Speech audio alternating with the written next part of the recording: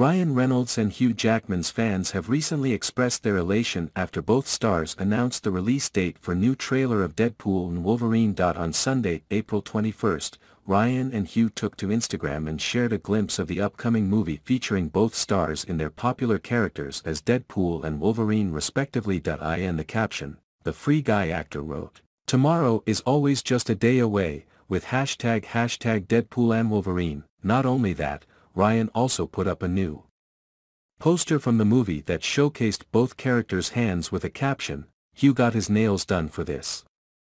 Interestingly, Hugh reacted to the post in a playful manner and replied, "Not done, sharpened." Moreover, Hugh captioned his post on IG that read, "Patience isn't my strong suit. Trailer tomorrow."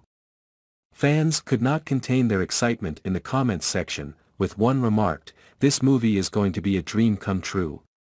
Another fan said, "Movie of the year, we ain't ready for tomorrow." Seeing Hugh and Ryan share the screen as the characters they were both born to play is going to be magic, added a third user. Meanwhile, Deadpool and Wolverine will release in theaters on July 26, 2024.